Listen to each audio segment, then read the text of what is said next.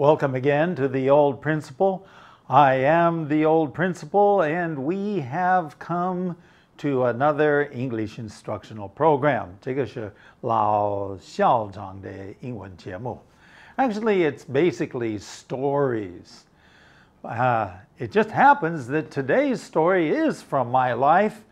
The title of today's story is Klickitat Lake, number 233. Number 233.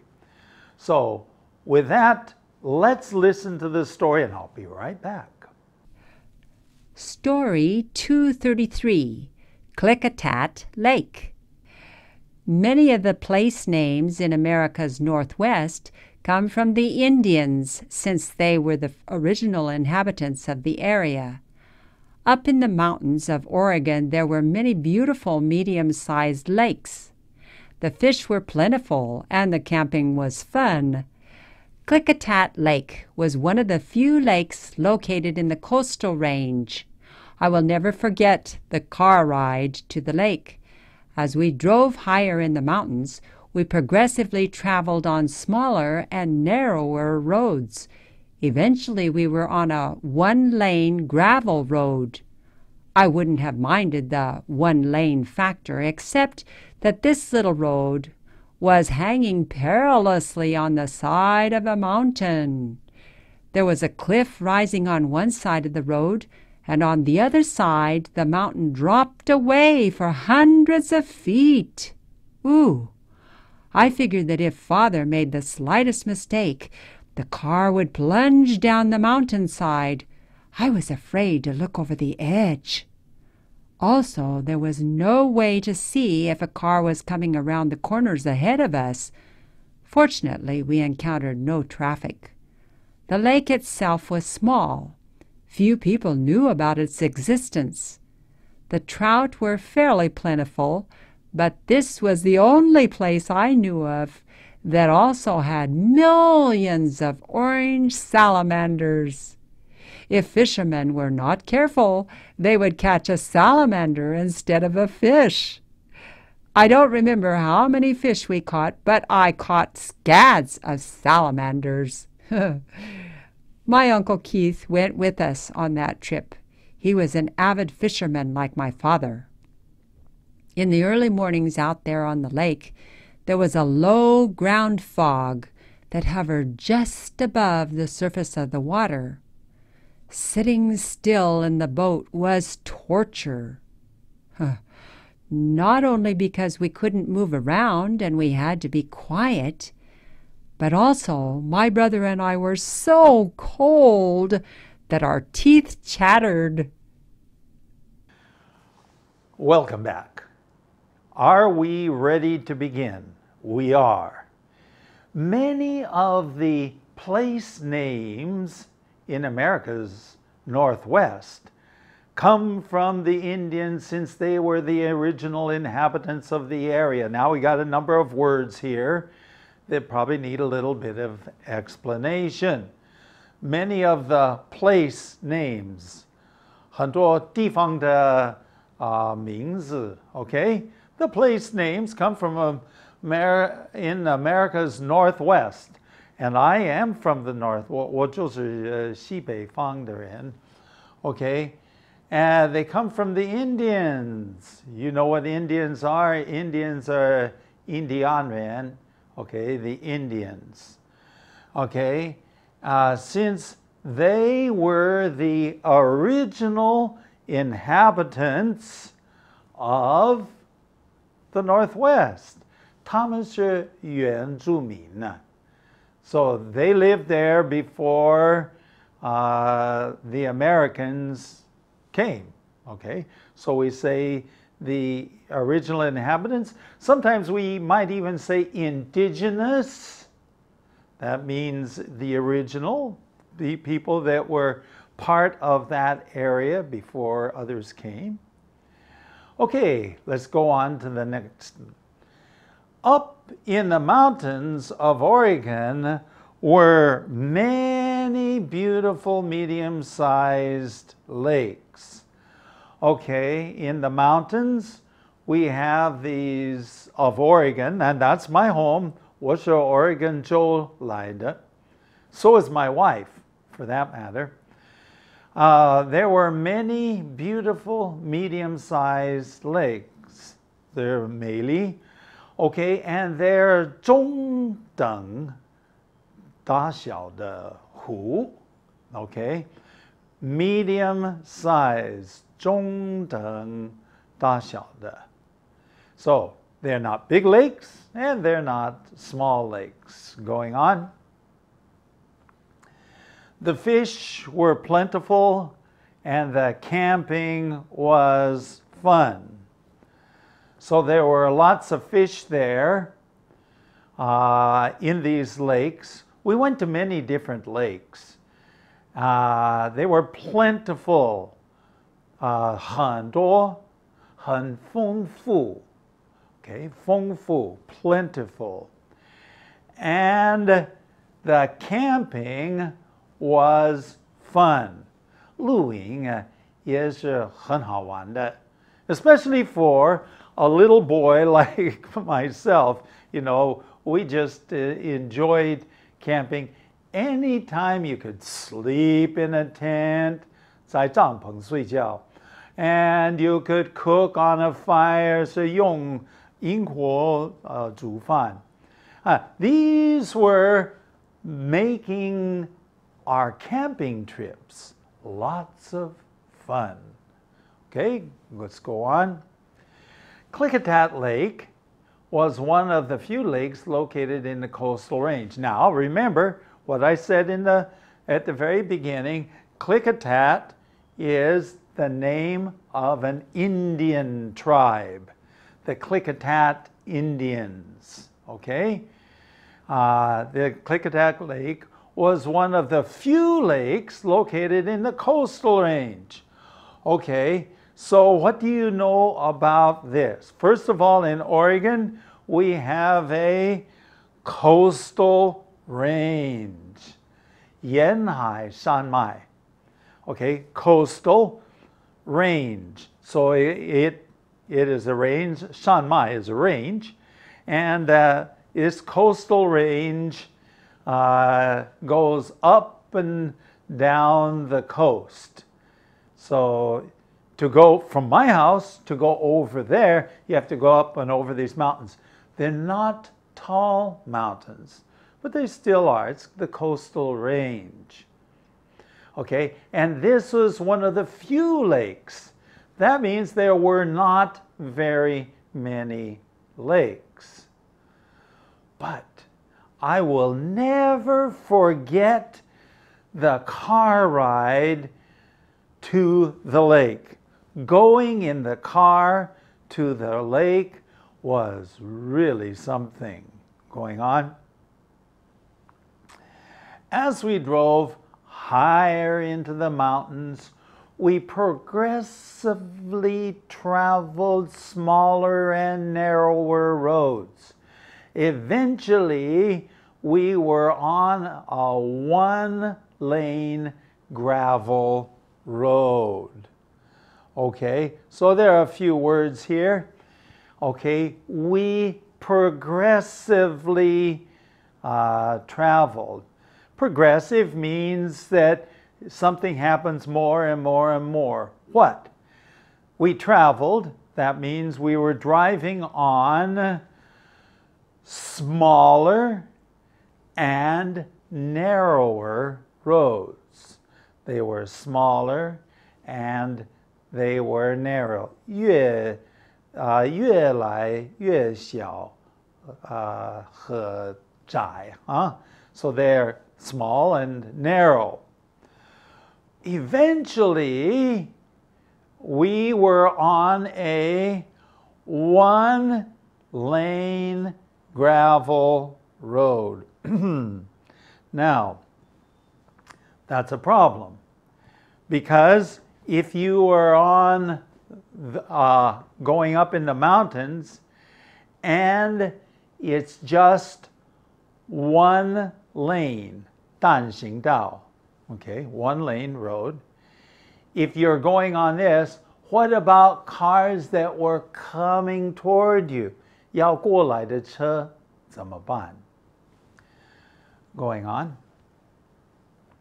I wouldn't have minded the one-lane factor, except that this little road was hanging perilously on the side of a mountain.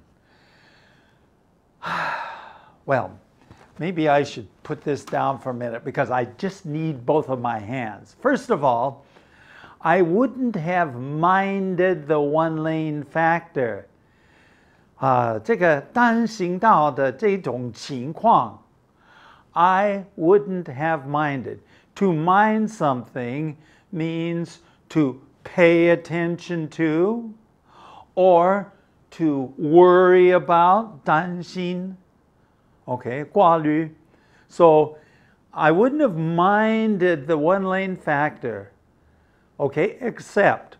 Now, usually, except has the meaning of 除了 以外, okay?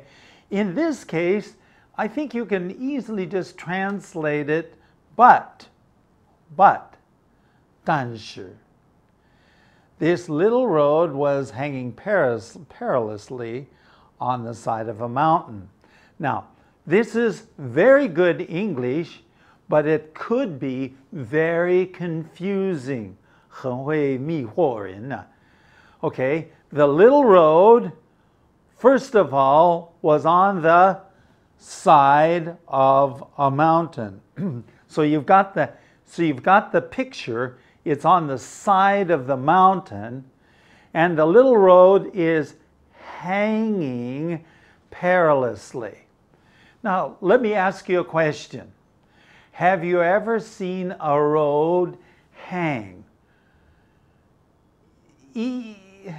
随便一条路，有没有在半空啊挂着?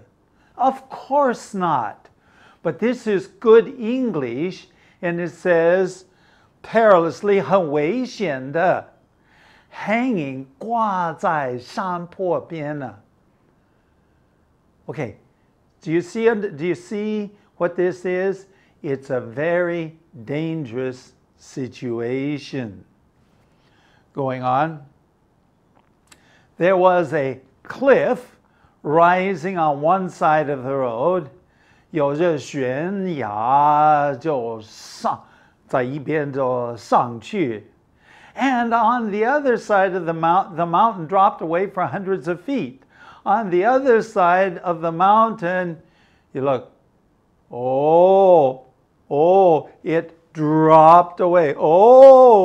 And it went down for 几百英尺. Whoa. So, this little road, and the cliff on one side, and actually a cliff on the other side, and it's hanging perilously there. Okay. Okay, I think we can go on to the next one here. I figured that if Father made the slightest mistake, the car would plunge down the mountainside. I was afraid to look over the edge. I still remember as clear today as it was 60 plus years ago. If Dad made a mistake, any mistake, then the car would plunge over the edge. To plunge over the edge means 会下去. To plunge means almost like to dive. It means to fall down the mountain. And as a little boy, I was, of course, afraid to look over the edge. 这个路边啊, I didn't want to look over the edge. Whoa, that would not have been cool. Okay, going on. Also, there was no way to see if a car was coming around the corners ahead of us. Fortunately, we encountered no traffic. Generally. I remember at least once or twice there was, but it seemed that when the cars were coming, that it wasn't so bad. But you see the picture here, there was no way for us to know what cars were coming, okay? We couldn't see around the corners, 转弯的地方你根本看不到, right? So when the cars were coming, you couldn't tell until the last minute. And then sometimes it's too late. Fortunately, 幸亏我们没有遇到任何一个车过来的车辆. Okay? We encountered no traffic. Traffic simply means cars traveling on that road. To encounter 是遇到. Going on. The lake itself was small. Few people knew about its existence. It's true. The lake was a very small lake. And obviously the road was a very small road. And most people wouldn't even know anything about it. In fact, few people, 很少有人知道 this lake's existence, 它的存在 existence, 存在 good word to keep in mind, distance, existence, okay? Going on. The trout, okay, what is a trout? A trout is a kind of fish, okay? It's a kind of fish. The trout were fairly plentiful, 相当丰富. Remember, we came across this word plentiful already in this lesson, 丰富. And it was the only place I knew of that also had millions of orange salamanders. I never, ever saw this anywhere else. Do you know what a salamander is? I don't know how to say it. Somebody told me a salamander is 蝾螈. Okay, it's a 橙色的蝾螈. It's a little animal like bihu. I do know what a bihu. A bihu is a kind of a lizard thing. A salamander is like bihu or a lizard, except salamanders live in the water. Okay, so they live in the waters. And this lake had trout, 这个鳟鱼, which were good, and it had millions of orange salamanders, 蝾螈, if that's the right thing. It's just these little water-loving, they swim in the water. They like to swim in the water. Okay, go ahead. If fishermen, you know what a fisherman is, 这个渔夫, were not careful, then they would catch salamander instead of a fish. Of course, that would be 麻烦. We went there to catch fish, 要钓到鱼. And you don't want to catch salamanders. Okay? So, going on. I don't remember how many fish we caught, but I caught scads of salamanders. Okay. I don't remember how many fish we caught, but I caught 我钓到 okay, scads. Scads is an American way of saying a lot, 很多. It's not what you call high class English, 比较算是俗语, but it's very common, scads. If I caught scads of salamanders, then I caught many salamanders. going on. My Uncle Keith went with us on that trip. He was an avid fisherman. Okay, now if he's an avid fisherman, what is it? He likes to fish. Okay, avid. That's a good word. Avid means that he's obsessed. He enjoys fishing. He does fishing all the time. My dad often fished with my uncle. Well, my uncle lived across the street from us. He worked for my dad. 因为我爸爸是老板. And so my uncle worked for my dad. So he knew them and they enjoyed fishing together. He was an avid fisherman like my father. Maybe even more than my father, because my father, 反正我爸爸是老板. So he was very busy. So my uncle, he probably had a little bit more time to go fishing going on. In the early mornings out on the lake, there was a low ground fog that hovered just above the surface of the water. Whoa, this is a nice sentence. Let's see if we can figure this one out. In the early mornings, what is this?